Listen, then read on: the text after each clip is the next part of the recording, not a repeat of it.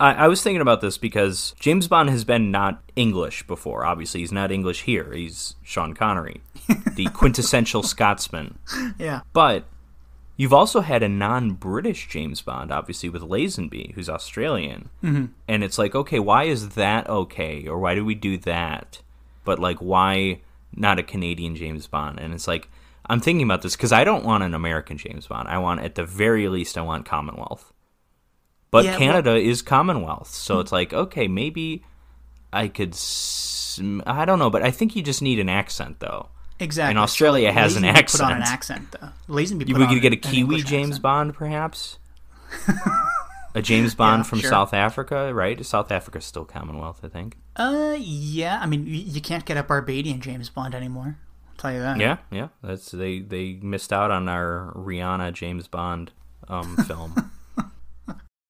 The way people talk about these movies, like in the future, like, oh, they're going to have Jane Bond, they're going to have a black James Bond, and it's like, that to me is like very Marvel, like, let's just keep this going no matter what. Yeah. I think I would be, that having been said, I think I'd be okay with a black James Bond, but, you know, it's not Idris Elba. Everyone has been talking about that for years. Idris Elba's like in his 50s. You're not getting him for multiple movies. Yeah, exactly. It's done. Retire that idea. And I actually have money on a younger black actor to be the next James Bond. I'm going to win a couple £1,000 if that happens. I'm not going to share who that is because I don't want to influence the betting market. Okay. But I do have Ladbrokes Casino. I've got money on that. Don't let me down, actor who I'm not going to name right now, or rather studios.